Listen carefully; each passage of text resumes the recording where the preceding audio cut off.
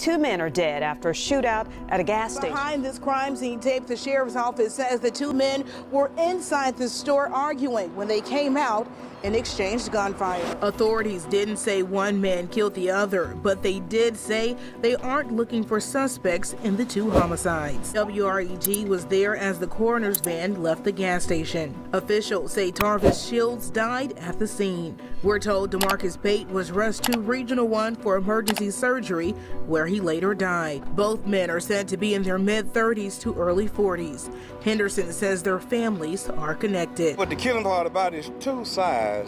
The family, both of them are close to each other. Whatever I say, they look up to me, and that's what hurt me so bad, because I know both of them had love for both of them, they had love for me. Stop all this shooting. Let's throw these guns away, because innocent people is getting killed. I would say to the family is we just got to hold on and ask God to lead us in the right way.